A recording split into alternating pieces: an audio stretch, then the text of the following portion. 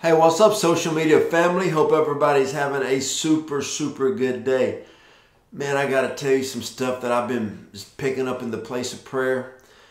I was recently in a consecrated time that I was just really set apart for the Lord and just really praying.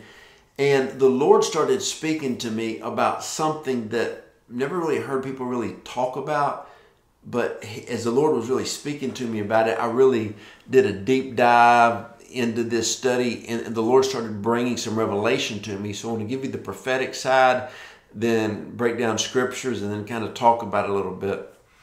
But I was praying, and the Lord started speaking to me about listening and hearing. Okay, listening and hearing.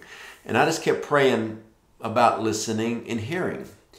And the Lord highlighted a few people that over the years have been in our ministry.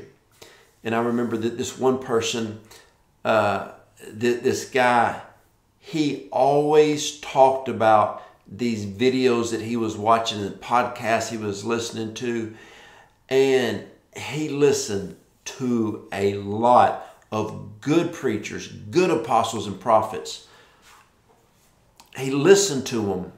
And he would tell me these revelations that these people were talking about, and I would glean from them, and I would apply a lot of them, and they would actually benefit and push my life forward. And over time, I remember looking at this guy one time, and I said, man, you're always listening to this stuff, but nothing ever changes in your life. I figured it out by the Holy Spirit. He was listening to them, but he wasn't hearing them. Okay? Now, hearing is not the final result. James 1:22, but be a doer of the word and not a hearer only, deceiving yourself. Listening is the first step, not the final step. Hearing is the second step, but not the final step. Doing is the third step, okay? You make the choice, the conscious choice to listen to something, but then your spirit man and your soul has to hear what you're listening to. It comes in your ears, but it sinks into your heart and your mind. That's hearing. And then you make the decision to act and to do according to the words that you've heard, okay? Now, I remember I had another young man in my ministry. He was a little different. He read all the time. I mean, all the time. He's one of those read a new book every 7 to 10 days, all the time. And he would tell me what he would read. And I remember one time at lunch, I said, man, I love talking to you because you were regurgitating all this information. Okay? Okay, talking about lunch and regurgitation is probably not a good analogy, but you know what I mean. And then over time, I noticed he was always reading, but he wasn't picking up what the author was saying.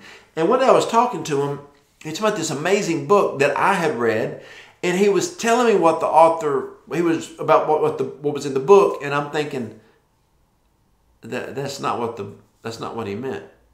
That's not what the author meant. He'd tell me something else. That's not what the author meant. Exactly. He was reading it, but he wasn't applying it to his life. He wasn't hearing. He would read, but he couldn't quite hear. And so when it says be a doer of the word, a lot of times people even read the Bible, but they don't hear what the author was actually saying.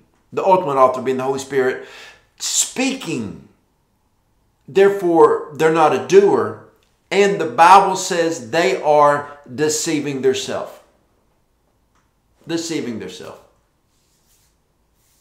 I was talking to someone recently, and they were telling me just all this stuff, and I knew the person who they were watching the videos and reading books from people, and I'm like, yeah, I know them. Like, I personally know them. And I'm thinking, that's not what they meant. That's not what they meant.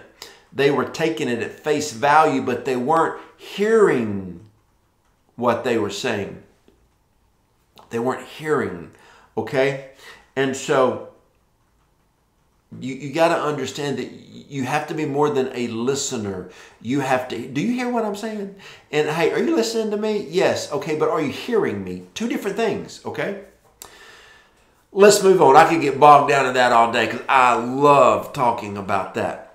And so this is what I do. People say, oh, we have visitors at our church all the time. They say, oh, Apostle JoJo, I loved your message today. I said, okay, what was your favorite thing? And they would say something. Okay, great. How are you going to apply it to your life? You know, 9 out of 10 people seem confused. And I say, but the Bible says be a doer of the word. If I spoke a prophetic word, I lined it up with the written word of God, you should be able to apply it to your life.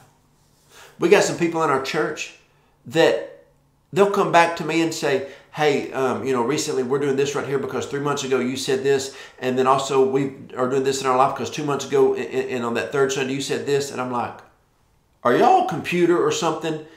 You are listening. And then like when Miss Autumn spoke, she said this. And so we applied this to our life. And I'm just like, you're like super church members. Like you're what the world needs. People who come to the house of the Lord, receives and then applies it to their life. All right, let's move on. John 10:27.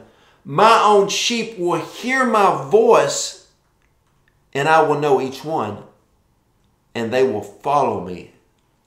The only way to truly follow Christ, if you can hear the words being spoken prophetically and written in the Word. So many people are quote unquote Christians, but they're not following Jesus. They're listening, but they're not hearing. They're not hearing. Romans 10:17. So faith comes from hearing, and hearing through the word of Christ. Okay? Now I'm going to talk about prophetic word and the written word of God, the Bible. Okay, faith. You want faith? Faith comes from hearing what? The prophetic word and reading the written word and stewarding and carrying out that word. It changes you. You gain faith when you activate the written word of God, put it on a prophetic word that God has given you, and then you see the manifestation of the kingdom of God. Everything changes. I'm talking about going from listening to hearing to doing. Okay? Jeremiah 33:3, call to me and I will answer you, and I will tell you great and hidden things that you don't even know anything about. Listen, when we call God, His word said He always answers. But when God calls us to do something, do we answer the call, or do we just listen to what He's saying? Are you hearing what the Holy Ghost is saying to you today? I live in America. I live in Texas. You can look at our great nation and you can tell that a lot of people are not hearing the word of God. I see a lot of churches out there acting crazy. They're not hearing the written word of God. They have denied and rebuked the prophetic word of God. Okay? There's consequences. But you are about to see men and women of God in churches that are just not listening, but they are hearing the word of God, and they are doers. So my friends, I hope this helped you today.